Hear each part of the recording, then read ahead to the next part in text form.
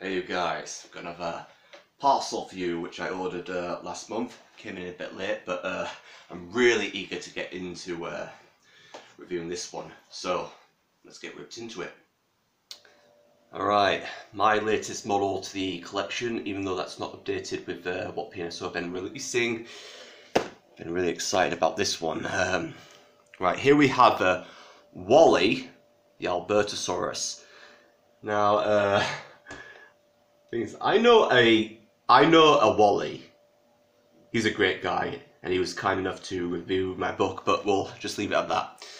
Now this packaging is just the same as the usual, except both sides are in Mandarin, but that's completely fine.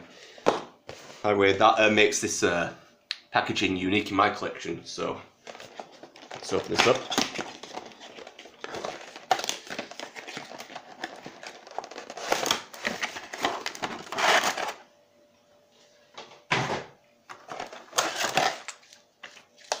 Again, we have that artwork. Lovely.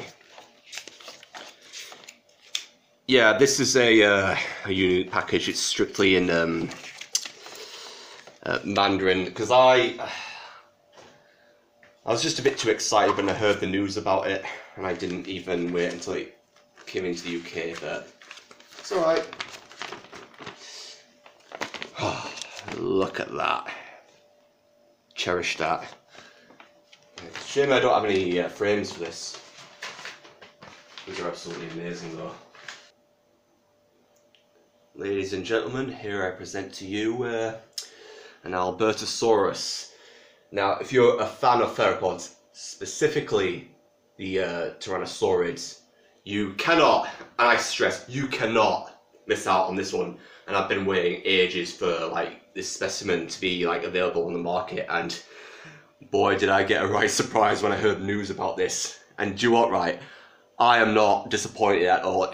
In fact, right, this is actually I'm gonna like really compliment the dynamic posture there.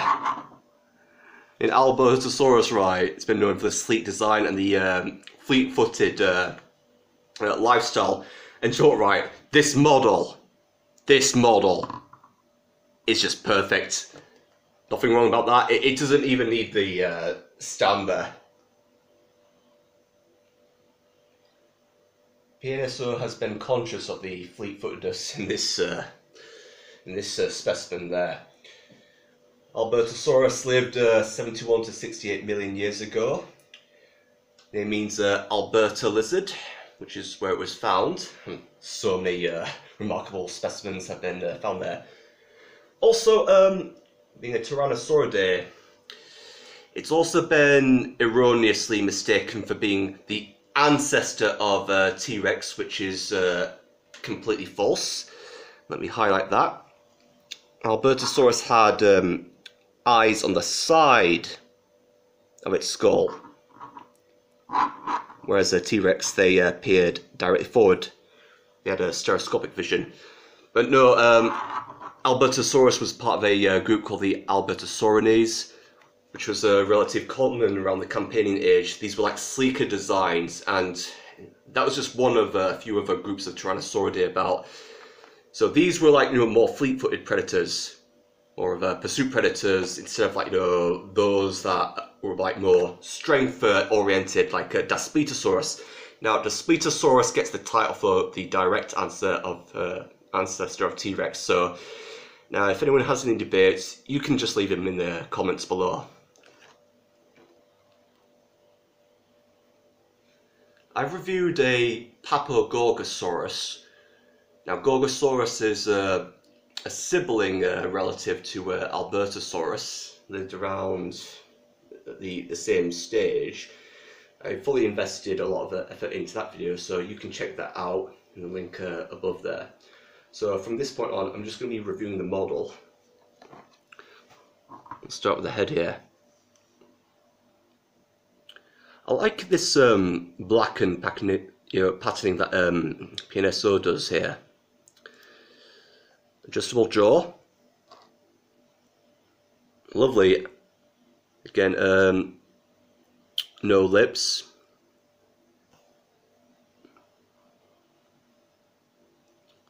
Yeah, these eyes I really like. And Albertosaurus was known to have these short horn-like crests before the orbits there. This model here has a dark brown dorsal and a melding there, transitioning into a lighter colour. And these stripes here, this asymmetrical patterning, I really like.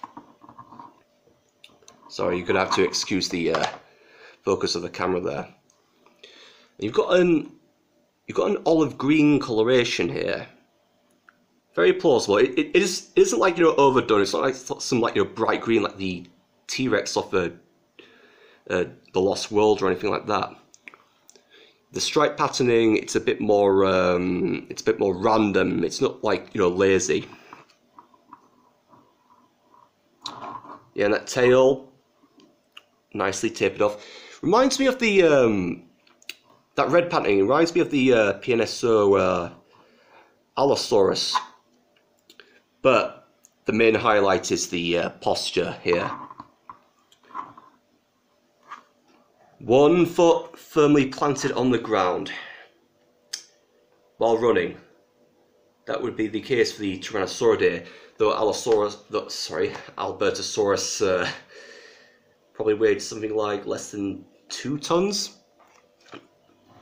And this model really does complement that lifestyle. And you've got the other foot. Wow, look at the design there. Now this is a really thoughtful design. Yeah, I'm going to give this model a 5-star. Who wouldn't, really? Alright, now let's do a comparison here. Alright, let's place Cameron next to Wally here.